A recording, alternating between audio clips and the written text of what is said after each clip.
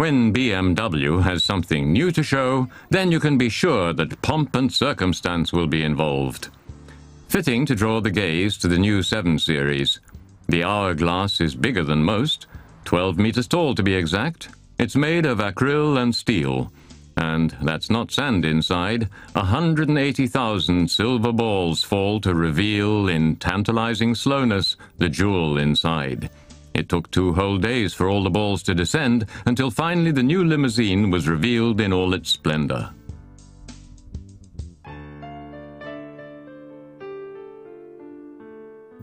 Well, the 7 Series is our top-of-the-line product, very emotional, but this time I think we really gained from perfect proportions that you have to really thank the engineers for that. They really put a lot of work into that.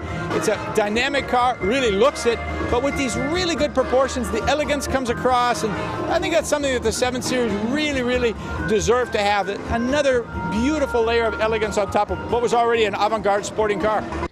There are visible differences from the preceding model. The characteristic double grille stands more erect. The lines of the long hood sweep up, and at the front wheel arches there is a meeting of concave and convex surfaces. Modern, sportive, elegant. The elegance comes across, we believe, through the lines. If you look at the side view, you see a very long line running from the front lamps all the way along the body side into the rear lamps. The door handles are integrated in this line. This line stretches the vehicle, and that brings elegance, but elegance also comes across through the line that defines the side window graphic, and that line is even accentuated by a chrome strip. In general, the look of the flagship model from the Bavarian manufacturer has more charm than previous Bangle builds. There's an economical diesel for Europe, a 12-cylinder for China, and a hybrid for the Americans. The BMW 7 seeks to be all things to all men. Beyond the borders of Western Europe, there is an emphasis on ostentatious show to underline performance, luxury, and the most advanced technology.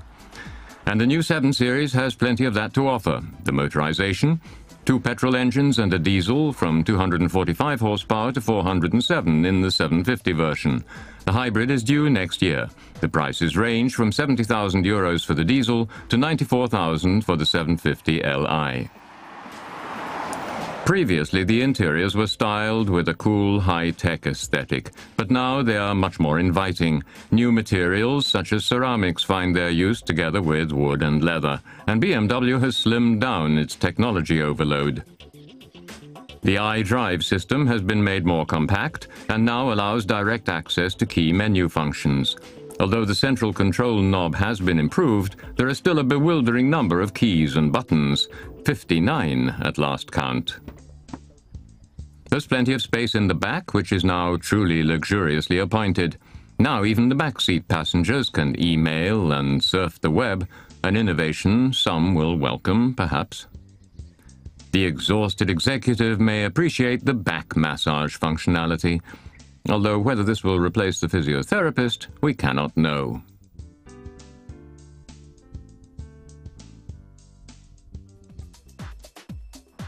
As ever, the right combination of dynamic motoring and maximum comfort is elusive. The newly developed adaptive suspension and complex axle construction helps, with electronically controlled shock absorption and active sway compensation. The basic setting is entered at the touch of a knob. Comfort, Normal, Sport, and Sport Plus. The comfort setting is soft and smooth, but without the feeling of sitting on a swing.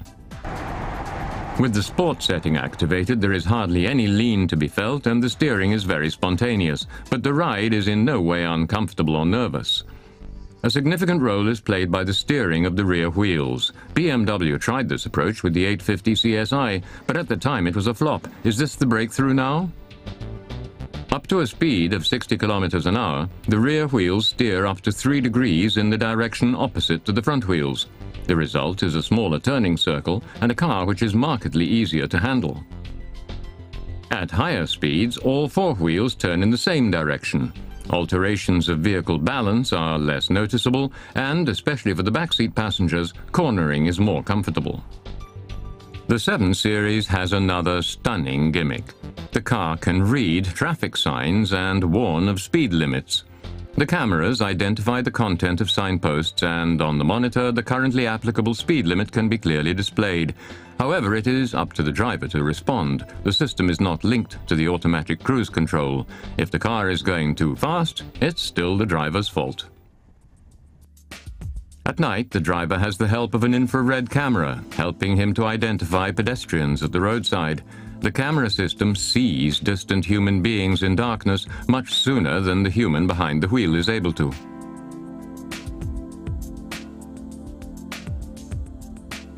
The new 7 Series is a technology triumph. The sophisticated suspension systems, the revolutionary driving assistant wizards, the powerful yet economical motorization.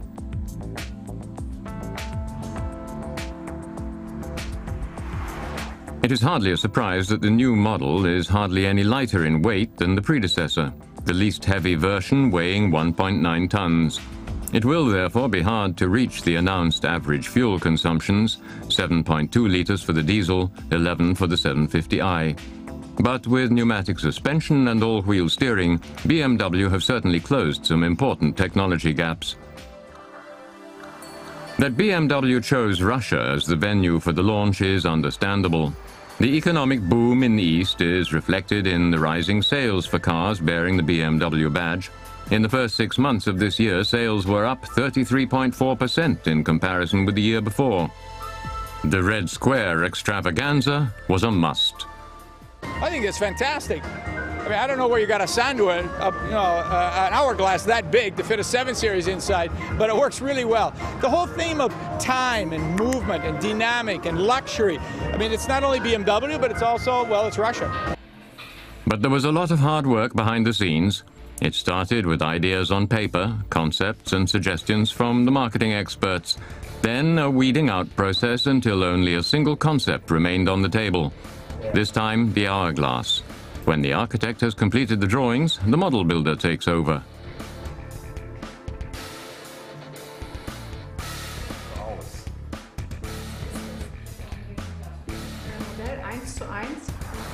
There's a kind of dress rehearsal, a build of the hourglass to make sure everything works. Only then the road to Moscow can be taken.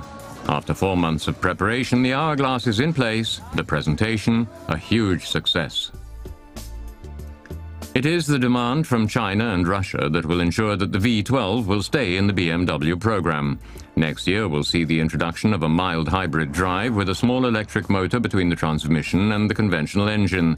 With all of these innovations in the new 7 Series, BMW is setting the barrier higher in the luxury segment. It will be interesting to see how the rivals, Mercedes-Benz in particular, will respond.